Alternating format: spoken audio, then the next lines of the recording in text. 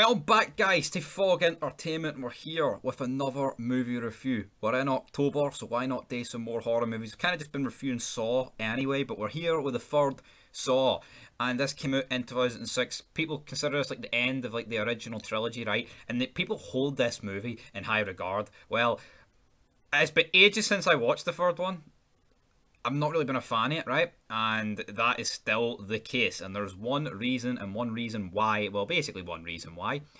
And it is this prick, Jeff. Holy good fuck. You could not have got a worse character, right? I get it.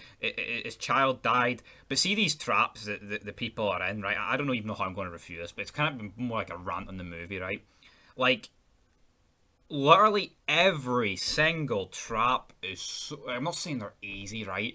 Like, a lot of them, like, people are still going to get hurt regardless.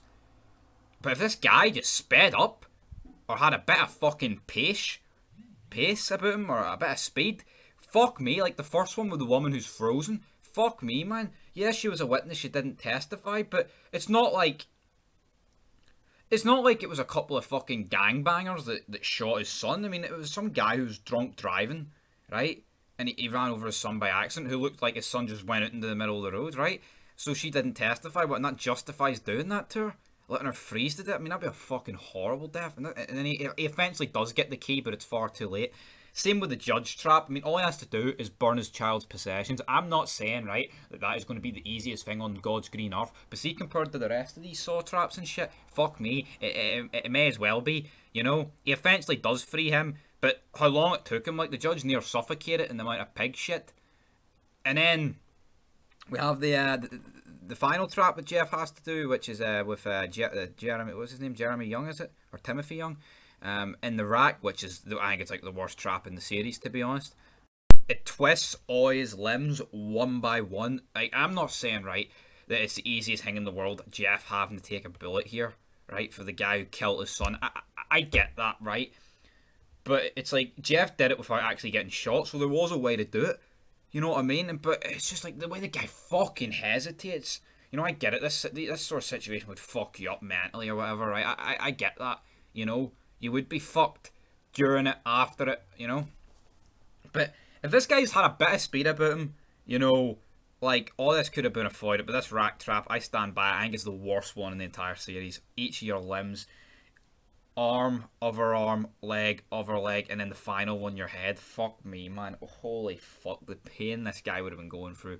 The judge ends up getting killed here. But Jeff then makes his way to his final test, which is confronting Jigsaw, Lynn, and Amanda. Oh, but wait, we need to get there first. But yes, we did kick off the movie with a trap with Troy. He's basically got all these rings attached through him, and this room reminds you of prison, brother. You've been given a advantage life, but you keep on winding back in there. But basically the whole gimmick is here is that this trap was inescapable. Even if he got the ring out of his mouth, the door was welded shut.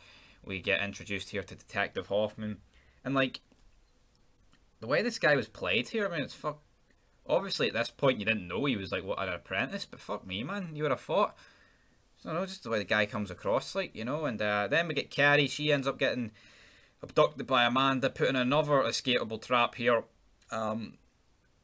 Obviously, by this point, Detective Matthews has been missing a while, and that's basically her whole gimmick, but so, no find Detective Matthews. Carrie dies. She actually manages to do the trap, but obviously, because it's inescapable, she ends up dying. Then, basically, the game is put into play.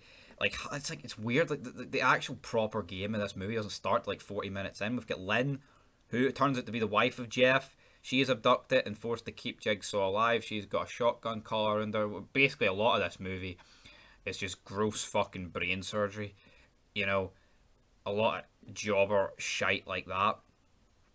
And then, like, it's like so stupid. It's like, look at the amount of people that had to be kidnapped for this game to take place, right? And then you've got to factor in that Saw 4 takes place at the same time as this, which is just like, fuck, how the hell did Amanda and Hoffman kidnap all these people and set up all these games for, like, to take place within, like, a 2-hour period?